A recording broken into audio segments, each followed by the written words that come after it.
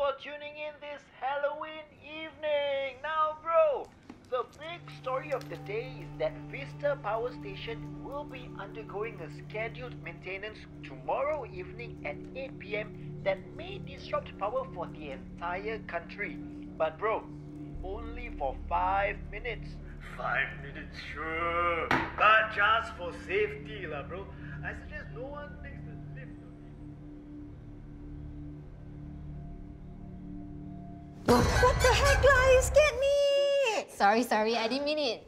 Maybe if you take a look of your work once in a while, you will notice more new things. I didn't know you are still around. I thought I was alone. Anyways, I'm going off already, You don't stay too late, okay? Yes, Mom.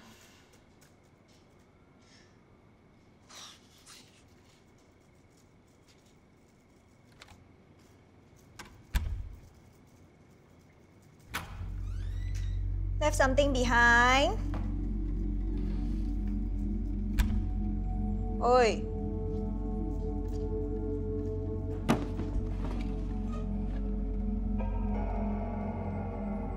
Sharon, it's not funny, okay?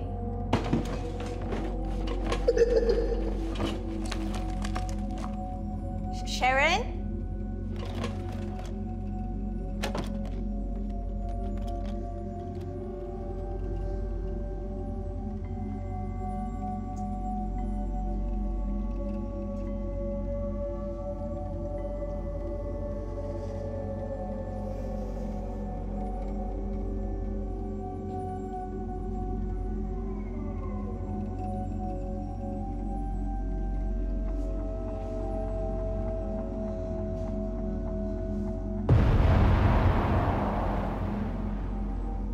Whoever that's doing this is not funny,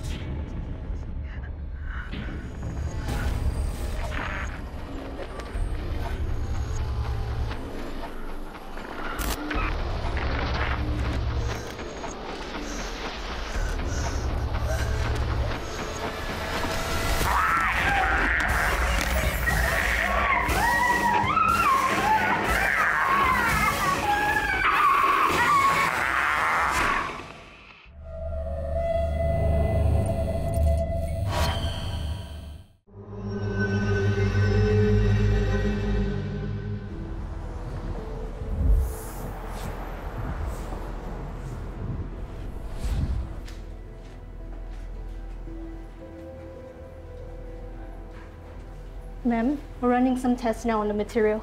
Ma'am. Thank you. Over there. So, what do we have here? It is the same as before.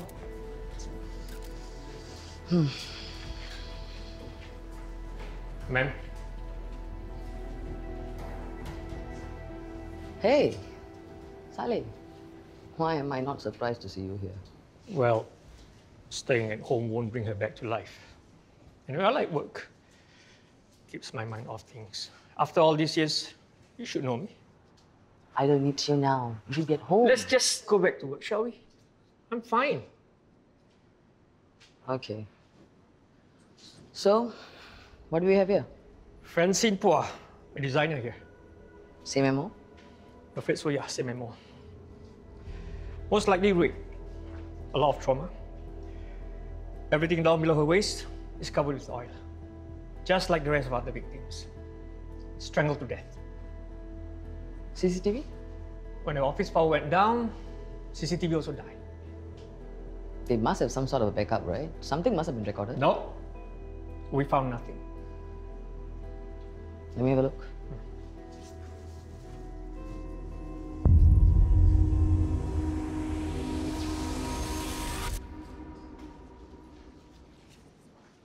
The public is asking questions. And the chief is breathing down my neck. But there isn't a lot to work on, right? Forensics came back with no DNA evidence at all. Nothing. Zero. And you know this is not normal, right? Well, it just means the killer is a very careful man. Or maybe this is the work... No, don't. Saleh, you really have to stop with this nonsensical theory of It's yours. not nonsensical, Indra. And what do you want me to tell the chief? That this was done by some boogeyman from some old Malay folklore? It's not a Malay folklore. Indra, remember I told you? There were actually sightings and cases back in the 50s to the early 70s about this. Yeah. Which was probably made up by some concerned mothers not wanting their daughters to go out late at night, Saleh. Maybe. Yeah, you got a point there. But maybe, just maybe, Indra, this is not just an old grandmother's tale. I know you hate me saying this, but what about the oil on the glass doors? We The do oil on not the... know whether it's oil. It is oil, Indra, just admit it. It's clearly the work of... No, don't you even say it. Sir, ma'am, the forensic came back with the preliminary results of the imprints. And what is it?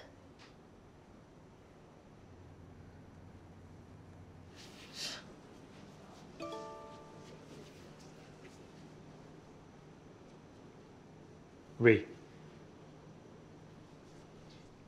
Just go. Anything, I'll update you.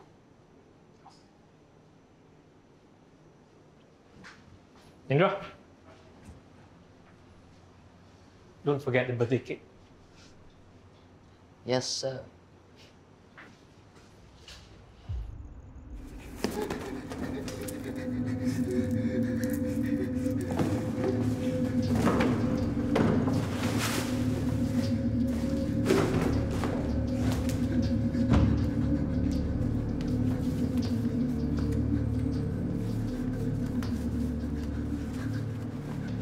Hello, Maya. Abah? Ya, Maya ni Abah ni. Abah kat mana? Abah dah berapa hari tak balik? Abah tak boleh balik, sayang. Abah ada kerja nak buat. Abah baliklah. Maya rindu Abah. Abah pun rindu Maya. Kalau rindu Maya, Abah cepatlah balik. Abah tak boleh balik sekarang. Abah ada kerja nak buat ni. Nanti Abah balik. Walau apa pun, Abah kena janji dengan Maya yang Abah akan balik. Maya sayang Abah. Abah pun sayang Maya. Dojo. Jangan cakap.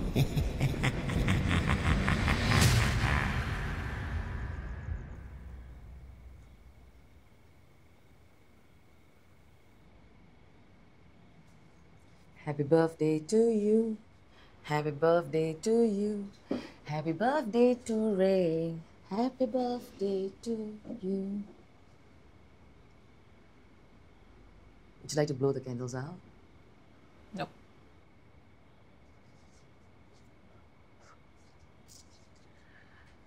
New article? What is it about?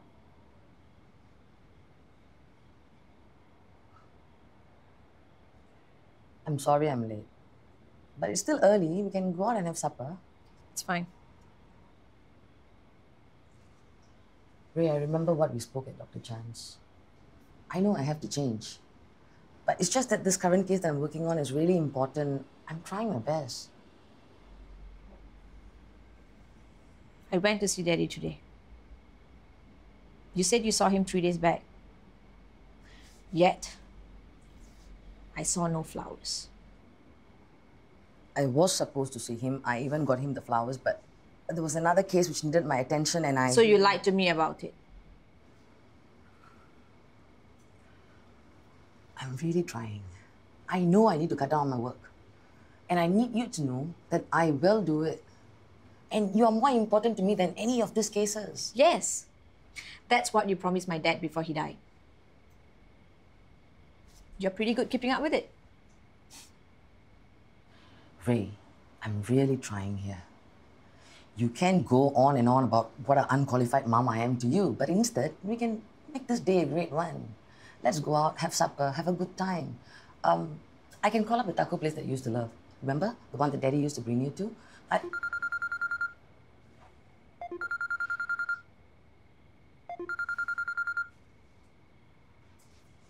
Hello? Indra, that guy found something. You may want to see this. I'm coming. I'll come back as soon as possible. Then maybe we can go out. Whatever.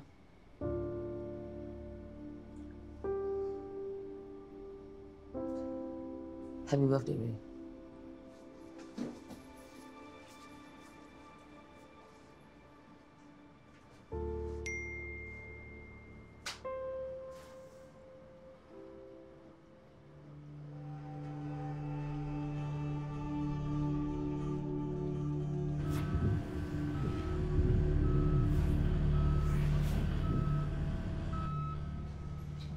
So, what do we have?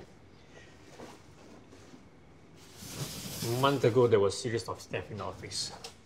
So the boss installed a hidden camera unknown to everyone else. And?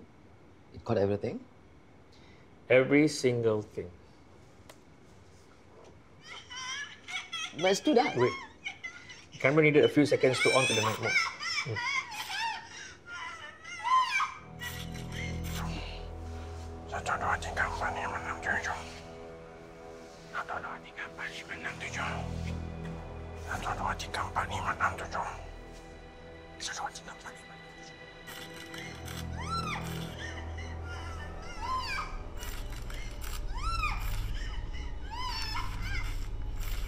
Keith, anything?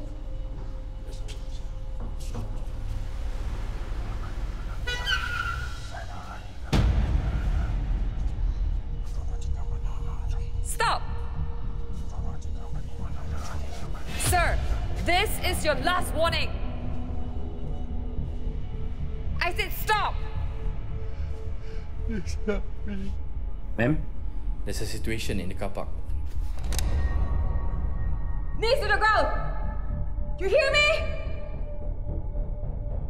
Knees to the ground now! Hands over your head.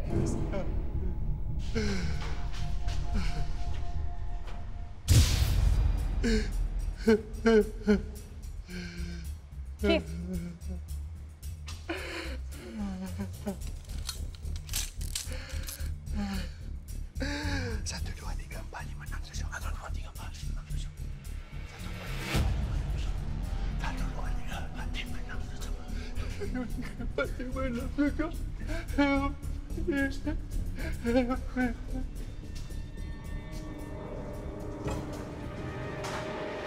The scheduled maintenance at Vista Power Station went awry at approximately 8:05 p.m. tonight that quickly caused a massive island-wide blackout.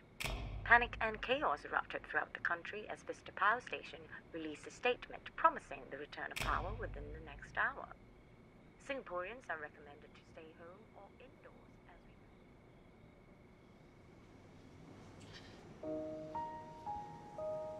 Hey. Has it been a week already? Yep, a week, yes. And Ideal? Ideal? Yeah, it's okay. We are coping. I think he's feeling a little awkward now because, I mean, after taking care of Mila for months and months, and suddenly she's not there. But I think he'll need some time. He'll get better, I'm sure. Anyway, any updates on the blackout? Well, massive traffic jams everywhere. The chief recommends that we stay here and bring him back when the power returns. Do you think he's the killer? Him? I don't know. If he really is the killer, then why suddenly he wants to confess after 5 murders? It doesn't make sense, right? Sir, ma'am, Muksin Mutalik, 45 years old. His only next of kin is his daughter, Maya. Wife is deceased and he's in between jobs because he needs to take care of his sick daughter. Any criminal records? No, ma'am. No criminal records, no mental health records. Even his fingerprints did not match any of the previous crime scenes. Is this the actual lead or are we just wasting our time? It's one way to find out.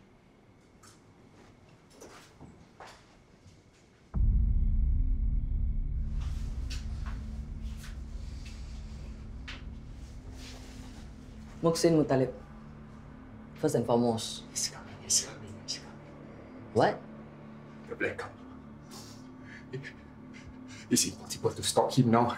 Please, can you lock me up? You said you killed Francine Pua and 4 others before her. Is that true? Yes, I did. Do you know them? No, I don't know them. I just saw them. And if he likes what he sees, he will make me take them. Please, lock me up now somewhere safe, please. Somewhere safe, please. So that he cannot escape, please. Muhsin, enough. Calm down. Please. Muhsin. Lock me up now. I say enough. Lock me up.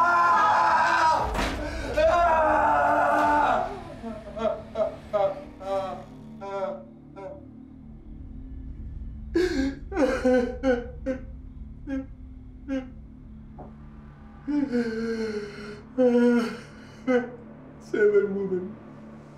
That was the deal. What? 7 women. 7 days. I told him it's too much. I can't. But now it's only 5. He wants more. I'm sorry. I'm not a monster. I have a little girl. I can't control myself.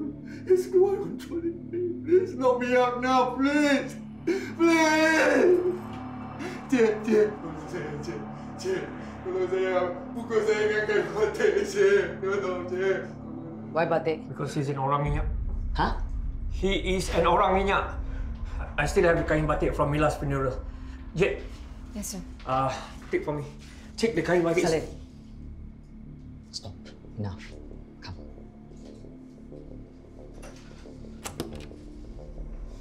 It's inside the car's dashboard, the kain batik, okay? Take it. After that, lock this door. It's not safe.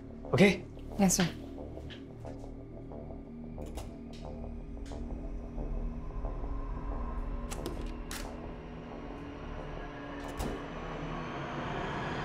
Saleh, why are you pushing this nonsensical Orang Minyak theory of yours?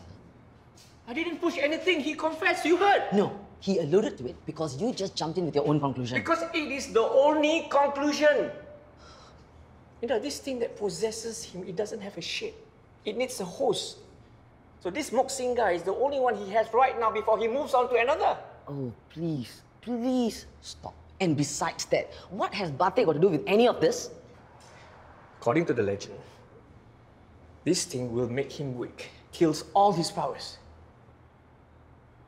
Host. Possess. So you mean what? This thing just won't die, is it? Indra, how do you kill evil? Explain to me. How? Saleh, I seriously cannot believe that you're buying all of Just this. because you don't believe in this thing, that doesn't mean it doesn't exist. You know what? We have worked together long enough to know that demons and evil don't kill people. People kill people. You know, I'm just so surprised that of all people, you, the logical thinking cop, would actually buy this.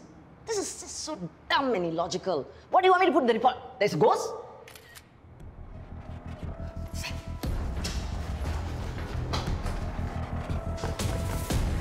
Stop!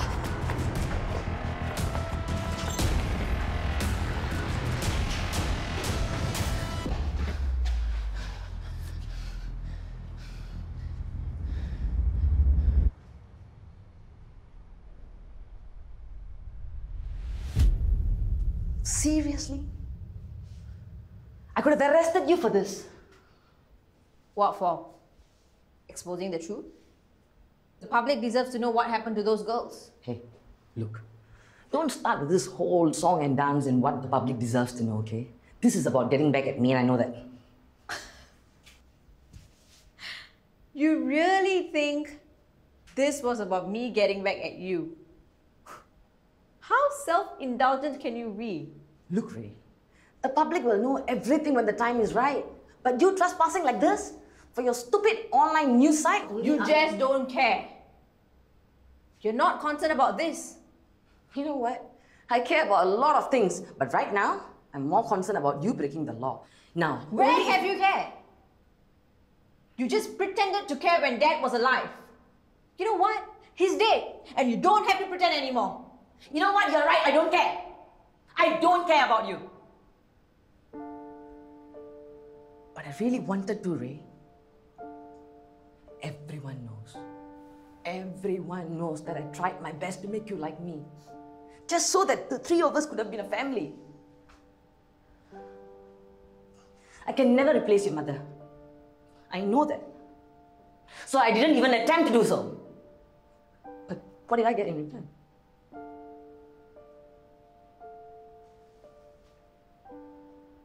You can grieve over losing your father all you want. But I too lost my husband. You're not the only one in pain, you know. I just bloody wish that I could share my pain with you, but did you ever give me a chance?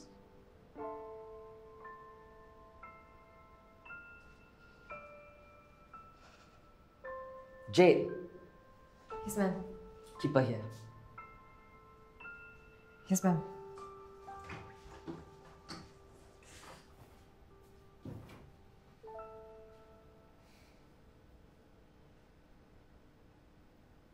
Besok, okay?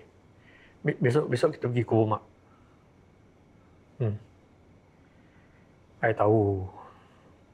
Ayah pun rindu mak juga. Rindu sangat. Tapi nak buat macam mana?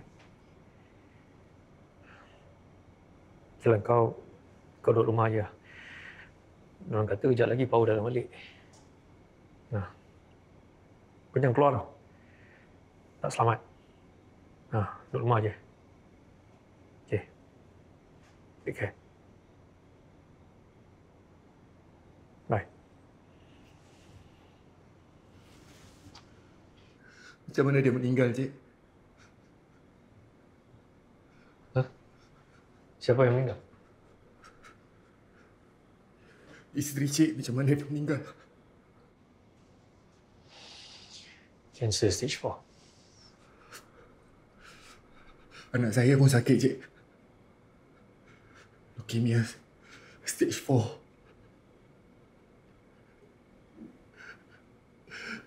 Tapi dia dah baik, Cik. Tak. Bohong. Tak ada orang yang kena stage 4 cancer kritikal boleh sembuh, boleh baik tak boleh. Mustahil. Dia dah baik, Cik.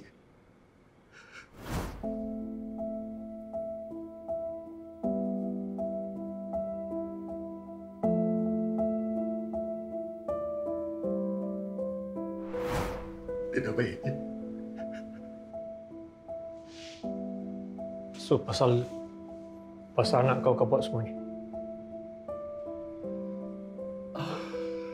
1, 2, 3, 4, 5, 6, 7. 1, 2, 3, 4, 5, 6, 7. 1, 2, 3, 4, 5.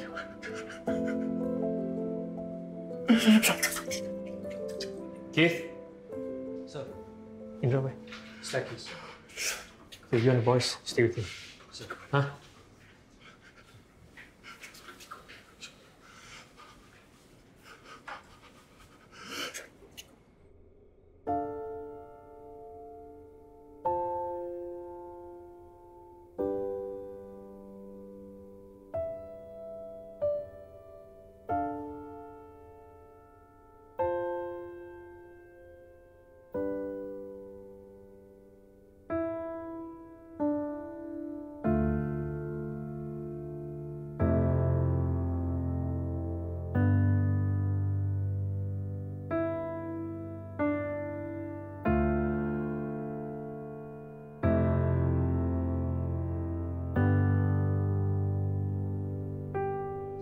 Hey.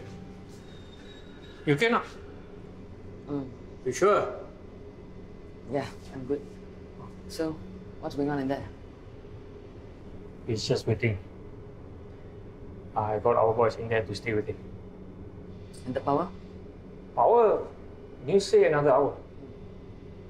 They said an hour. An hour ago.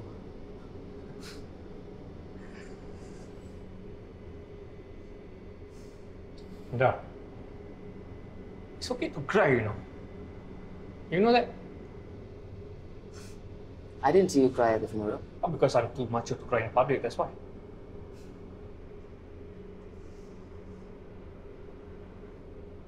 I don't know whether this helps, but Ideal too was also rebellious just like me when he was her age. I didn't. Yeah. It's strange.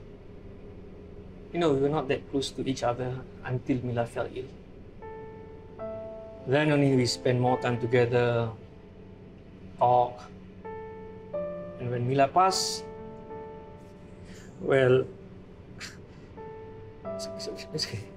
you know, when he removed the kain batik of Mila at the funeral and put it in my car's glove compartment, he insisted that the last thing Mila wore is with me always.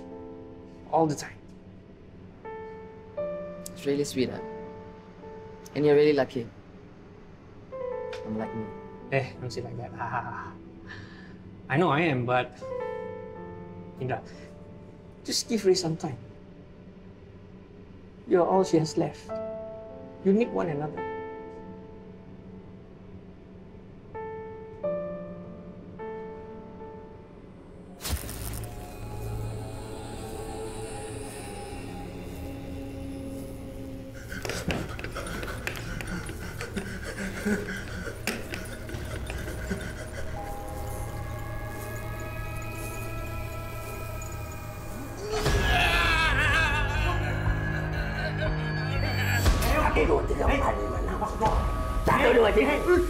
Ya tunggu dulu ni, please. 1, 2, 3, 4, 5, 6, 7.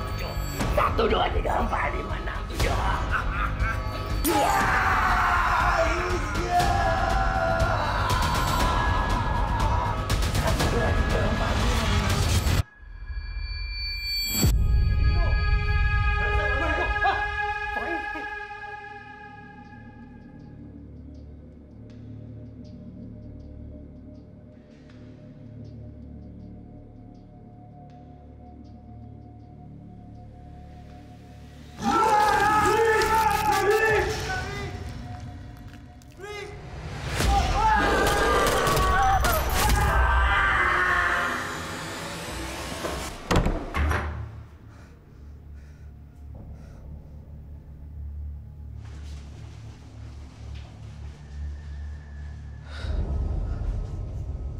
God.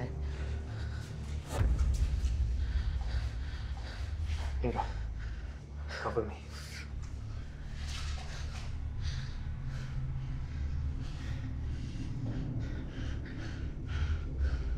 Ops, I have men down and escape suspect. I need backup now. Now!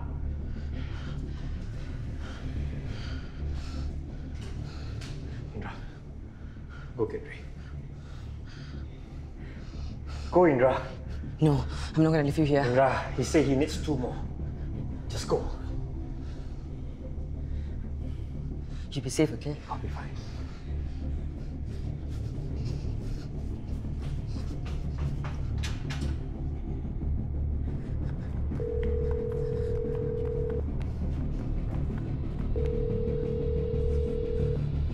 Your call has been forwarded to an automatic...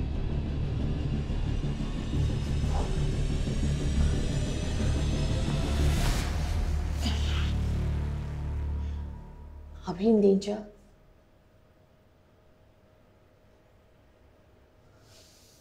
Well, at least we are safe here now, right?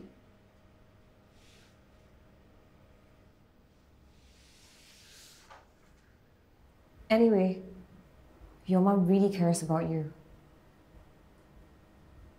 Whether you like it or not, she's one of the best officers in the country.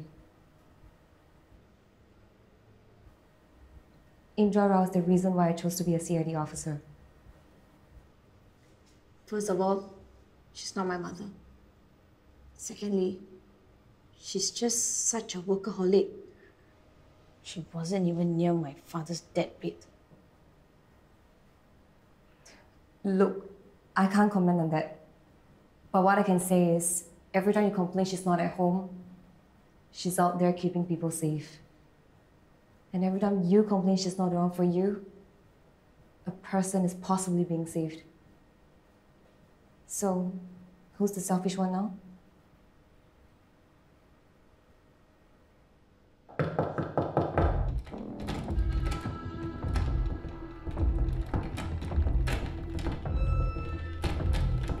Ma'am?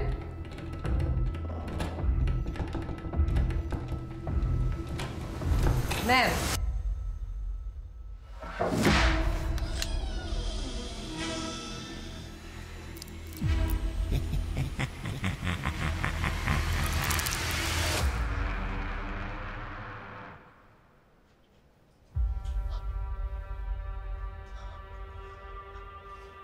Batik cloth is in the car's dashboard. Wrap around him.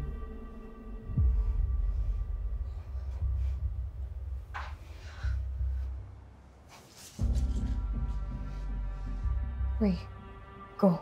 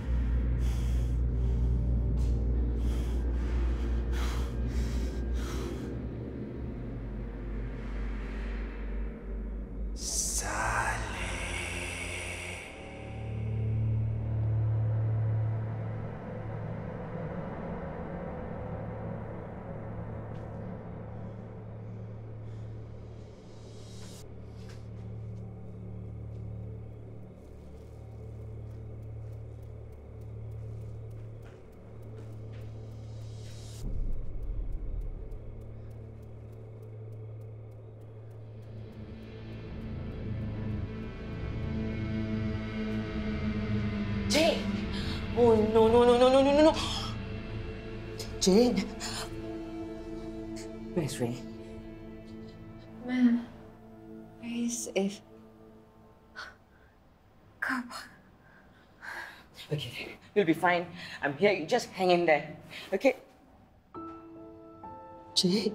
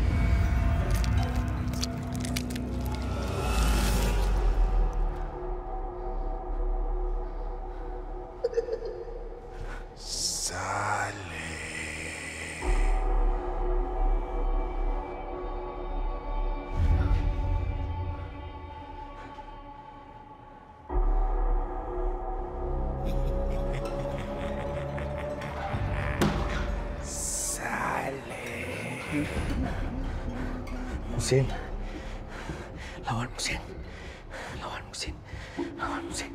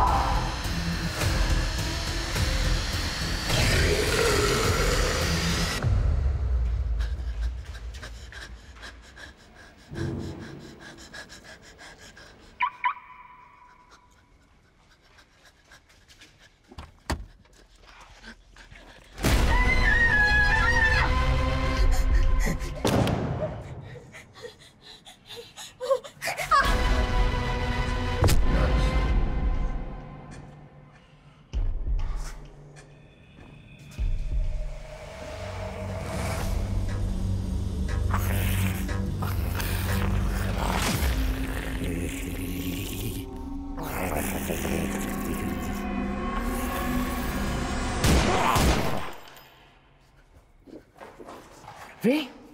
Ray! Ray, wake up! It's me, wake up! Oh, thank God. You're safe now, okay? I'm here. Everything will be okay. Wake up.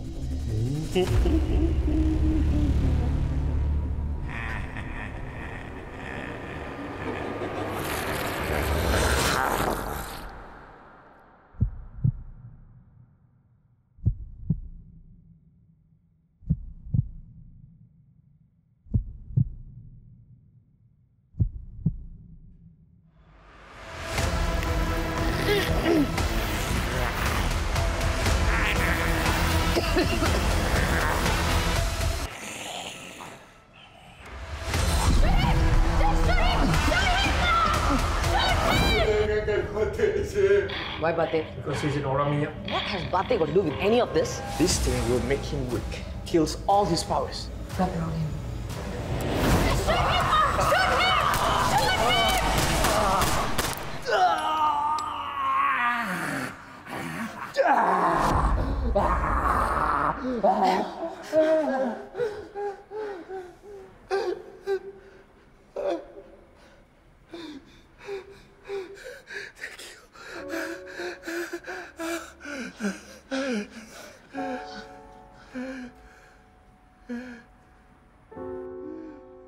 Abah minta maaf, sayang. Abah minta maaf.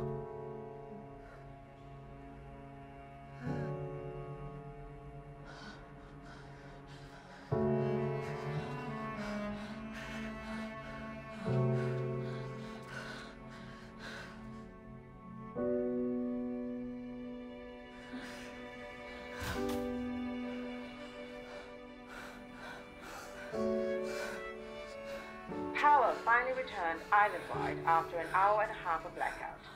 The event, now known as the worst blackout in the history of the nation.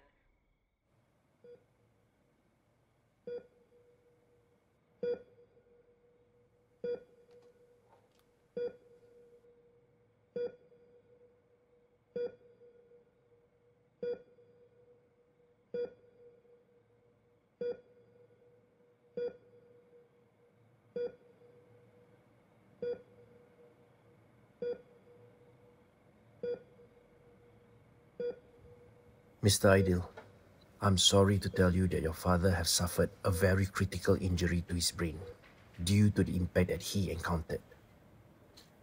My advice is to be by his side during this difficult period. Brace yourself. as he might not survive.